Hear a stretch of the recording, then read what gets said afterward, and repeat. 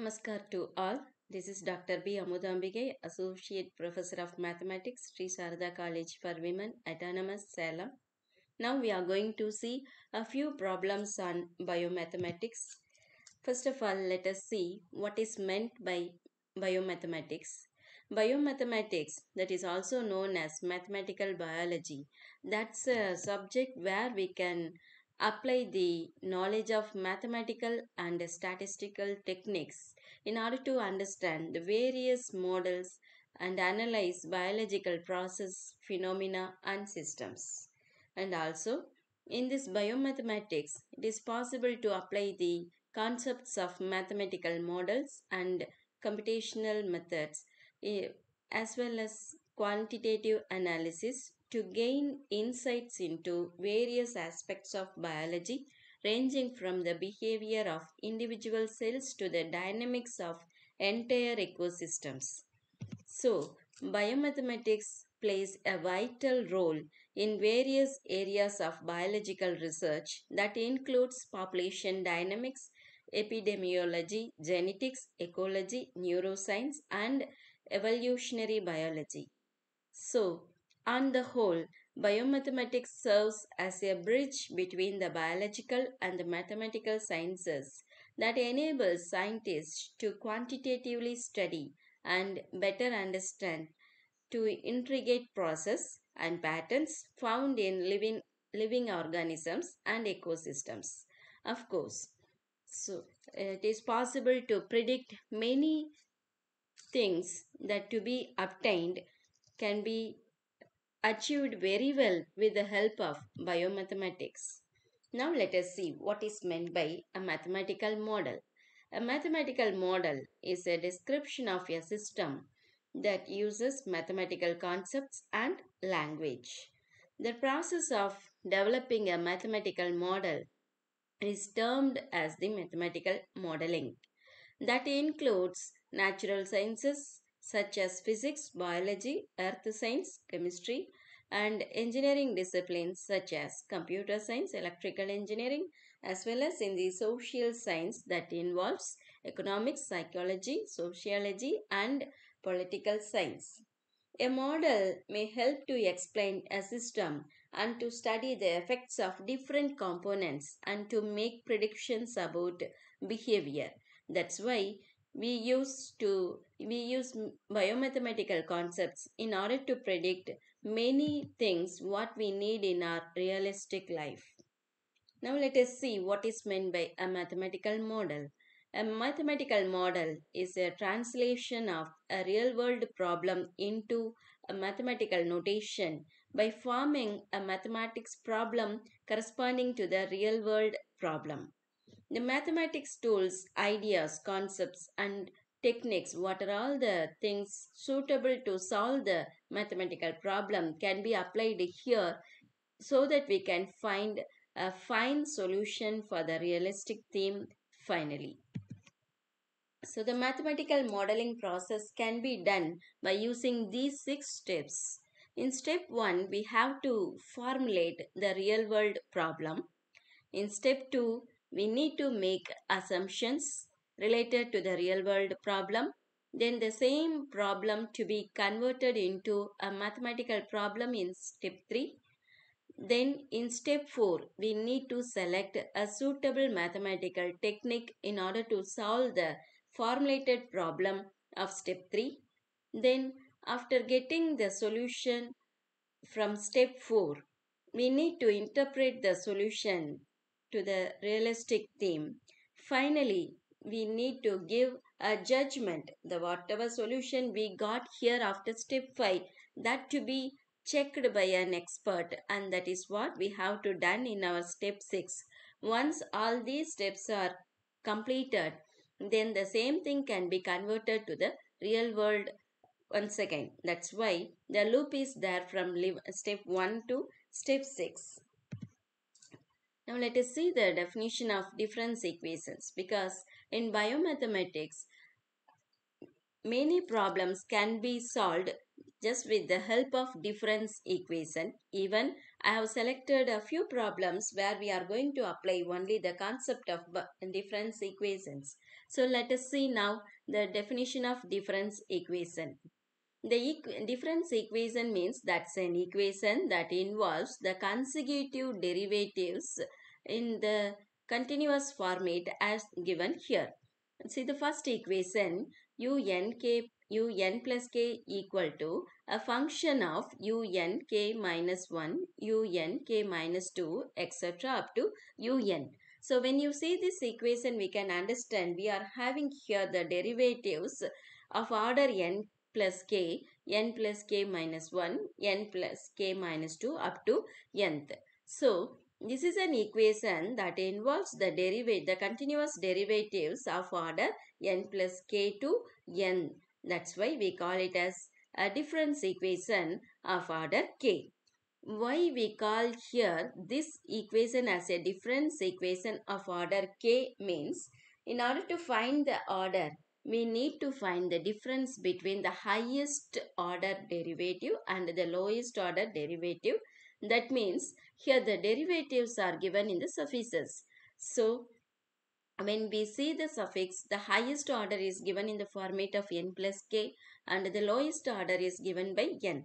The difference between these two indices gives the data k, that is known as the order of this difference equation. Likely, you are able to see the definition for finding the order for some problems as mentioned here. So, as I mentioned already, the order of a difference equation is equal to finding the difference between the largest and the smallest indices in the difference equation. For example, when we see the first equation that is given in the format of yn equal to 0.8 yn minus 1 plus 20. Here the highest order is given by yn and the least order is given by yn minus 1. And finding the difference between the two indices n and n minus 1, we are getting the number as 1. That is n minus of n minus 1 equal to 1. So definitely we can call this example, the first problem, as of order 1. This is the first order difference equation. Likely, when we see the second example where we are given xn plus 2 equal to xn plus 1 plus xn.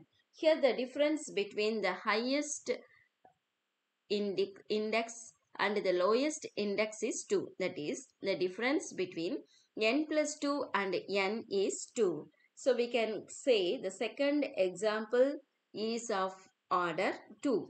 So xn plus 2 equal to xn plus 1 plus xn is an example for second order difference equation. A difference equation is said to be linear if its terms are not raised to a power other than 1. Otherwise, the given difference equation is said to be a nonlinear difference equation. I repeat, a difference equation is called linear if its terms are not raised to a power other than 1 and if the terms are not multiplied together. For example, when we see this problem Pn plus 1 equal to Pn plus A into Pn minus B into Pn square. Here we are given three types of operators. Pn plus 1 is one operator. Pn is given on the right hand side first and second terms. Pn square is there in the third term of right hand side. So, when we see the operators, the Pn plus 1 operator has 1 in its power as well as Pn has 1 in its power. At the same time, P in the last term, there is one operator having its power number as 2. Because of that reason, we can call it as a nonlinear difference equation. Suppose we are given Pn alone in the third term of the right hand side, then we can definitely call it as a linear difference equation. Now let us see an example for first order linear difference equation. see the first example, yn plus 1 equal to an into yn plus bn. In this example, the difference between the indices, that is n plus 1 and n, is given by 1. So definitely we can call it as a first order difference equation. At the same time, the operators yn plus 1 and yn having 1 in their power. Because of that reason, we can call this difference equation as a linear difference equation. So collectively, we can say yn plus 1 equal to an into yn plus bn is a first order linear difference equation. At the same time, we can also tell about homogeneous difference equation. On the right hand side, plus bn is a separate term where bn is not included with any operator like bn, yn or yn plus 1. Because of that reason, we can call it as a non-homogeneous linear first order linear difference equation. Suppose when we have bn equal to 0, only in that case we can call it as a homogeneous first order linear difference equation. So yn plus 1 equal to a into yn plus bn is said to be an example for first order non-homogeneous difference equation. At the same time, suppose bn equal to 0, then the above equation can be written in the format yn plus 1 equal to an into yn. So in that case, this difference equation is said to be a first order linear homogeneous difference equation. So this is the difference between linear homogeneous difference equation and the non-homogeneous linear difference equation. Now, let us see why we need to apply the concept of difference equation in many of the problems. Because many of the problems will be involving the phenomena which can be expressed only in dynamical format. Modeling with a difference equation is a powerful tool, and also it is a simple tool for modeling dynamical systems in biology, ecology, the environment and chemistry. Modeling with the difference equations requires only the knowledge of algebra, but it does not require knowledge of differential calculus. Modeling with the differential equations requires a course in differential equations, while the modeling with the difference equations need not take much strain as we apply the concept of differential equations. And also, many of the phenomena and the systems available in biological terms can be expressed very well by using our difference equation. So because of that reason, we apply the concept of difference equations for solving many problems in biomathematics. Here we are going to see a first problem. The first problem on population dynamics, that's a discrete dynamical system. Consider the population of a city with a constant growth rate per year. The population is counted at the end of each year. For simplicity, assume that there is no immigration or emigration from the city. Model the population dynamic and predict the long-term behavior of the system. This is the first question. And in the second question, we are given that in 2010, the city's population was 1 lakh. The natural annual growth rate of the population is 1% per year. Predict the city's population in 2020 is the second question. And also, we are given to estimate the population over the next 30 years and graph it. Finally, what is the long-term behavior of the population? So, in this problem, we need to form a mathematical model by using the conditions given here for the population of a city. Later, we need to find the requirements as given here. On every time, the population of 1 year can be calculated only with the help of the existing data, that is the population size of the previous year data. So there comes the need for applying the difference equation. Now let us consider the population at discrete time intervals in 1 year units. Let us take the notation Pn as the population size at the end of time period n, P0 as the initial population. Of course, the initial population can be taken as 0. In this problem, we are taking the initial population size as 0. Then R being the constant growth rate per year. The relationship between the current population and the next population is marked by using this difference equation. See, Pn plus 1 refers once again the population size of the city at the end of time period n. So, Pn plus 1 equal to, how can we calculate it? Pn plus 1 is the population size at the end of the year n plus 1. At the same time, Pn represents the population size at the end of the year Pn. So we can understand the existing data by using the existing data and the constant growth rate of the previous year will totally give together the population for the next succeeding year Pn plus 1.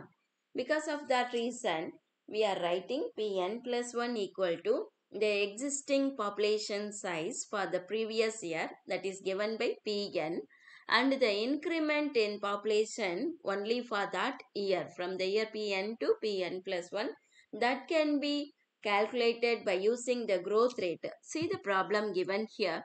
The growth rate is given by 1%, but in general we can mark the growth rate as R. So R percentage of Pn, R of Pn in mathematics, of means that refers a multiplication between the terms given here. So R of Pn can be written in the format of R into Pn. On the right hand side, Pn is a common quantity that can be taken outside. So finally we are getting the equation 1.1, that is Pn plus 1 equal to 1 plus R into Pn. So this is the solution for the first problem, where we have constructed the population dynamics by using our difference equation. And next we are moving to find the solution for the difference equation that is given in this 1.1 equation. Of course, here the initial population can be taken as P0, and as the population changes over time, definitely this system is said to be a dynamical system, and the dynamical system changes are given in the discrete time interval. That's why we call it as a discrete dynamical system, and that this discrete dynamical system is modeled in this equation 1.1, that is Pn plus 1 equal to 1 plus R into Pn. Now the successive populations right from the initial year where n is equal to 0 are marked here in the format of P0, P1, P2, etc. Pk. See the notation. At first we have taken Pn as the population size at the end of the time period, and the time periods are given in terms of years, and here n represent the quantity years. That's why P0 represents the population at the end of 0th year, that is the initial year. P1 represents the population of the city at the end of first year. P2 represents the population of the city at the end of second year. Likely the notations are going on, and in general we can take Pk as the population size of the city at the end of kth year. So we need to calculate all these quantity, and these quantities are said to be the numerical solutions of the equation 1.1. Now we are going to see how to find the analytical solution of the above dynamical system. In order to find the solution or analytical solution of the above dynamical system, just we can make use of the difference equation what we have considered here. See, here given that Pn plus 1 equal to 1 plus R into Pn. So in that equation, suppose we mark n is equal to 0. What we are getting then? P1 equal to 1 plus R into P naught. In the same equation, when we put n is equal to 1, we are getting that P2 is equal to 1 plus R into P1. So when we replace P1 from the first equation to the second equation, we are able to get then P2 is equal to, already 1 plus R is there. So again 1 plus R now can be substituted from the expression of P1. So we are getting totally 1 plus R into 1 plus R, that can be considered 1 plus R square into P naught. So on every time when we express P2 or P3 anything in terms of P naught, we are able to get such expressions. If it is P2, we are getting 1 plus R square into P naught. Likely, P3 can be written in the format of 1 plus R power 3 into P naught. In the same way, and continuing the same format, finally it is possible to get this expression, that is Pn equal to 1 plus R power n into P naught. So, this expression where we are having a relation between Pn and P naught is called the analytical solution of the difference equation.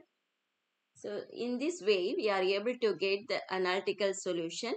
Now, in order to get the solution for our second subdivision, let us apply the data as given in the problem. So, at first we had the format, that is Pn plus 1 equal to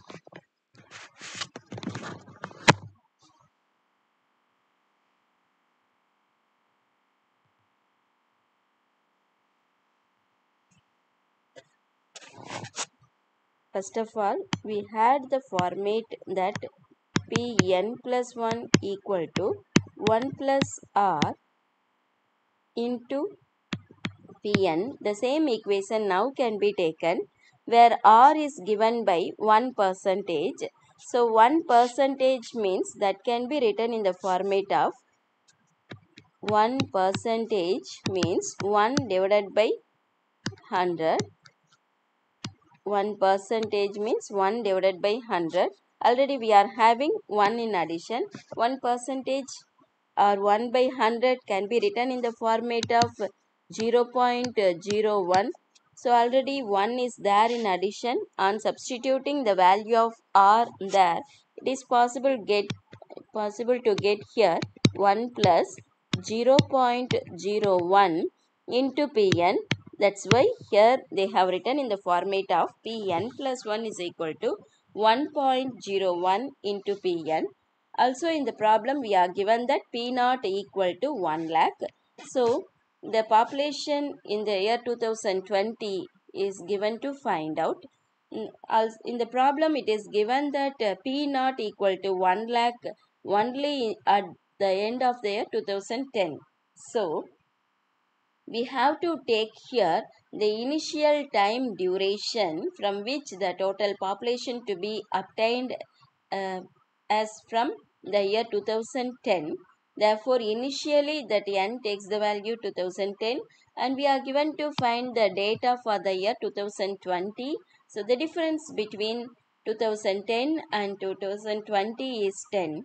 Therefore, we can understand we need to find the population after 10 years After 10 years means we need to consider n is equal to 10. In the problem we are given that P naught is equal to 1 lakh. Both can be substituted in the equation 1.4. So we are getting now P10 is equal to 1.0.1 and into P naught. Also from the analytical solution, from the analytical equation, in the previous slide, we had the analytical solution in the format of Pn is equal to 1 plus r power n into P naught. Now that type of solution can be used here.